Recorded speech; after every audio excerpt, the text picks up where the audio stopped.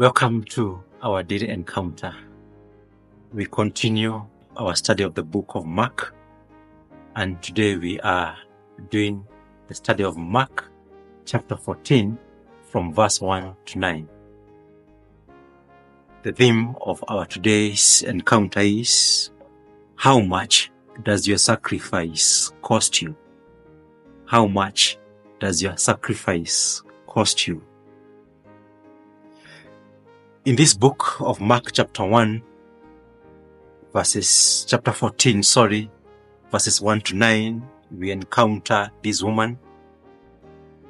She comes to Jesus Christ with her alabaster jar full of very expensive oil.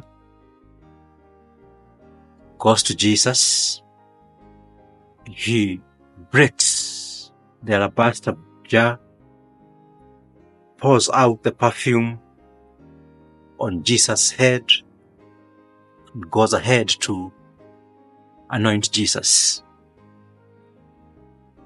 So expensive was this sacrifice that it offended those who were around.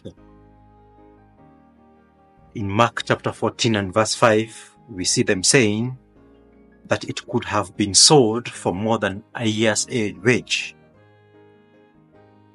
But Jesus let her go ahead with this expensive sacrifice.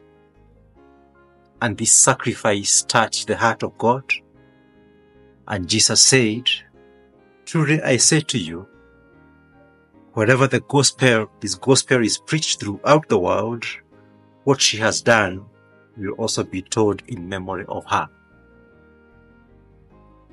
Does your sacrifice cost you anything?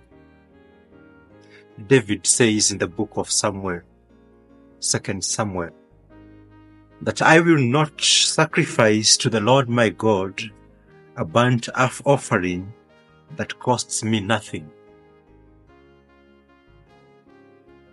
Does your sacrifice cost you your time? Does it cost you your money? Does it cost you anything? Or is it done at your convenience? Let us pray.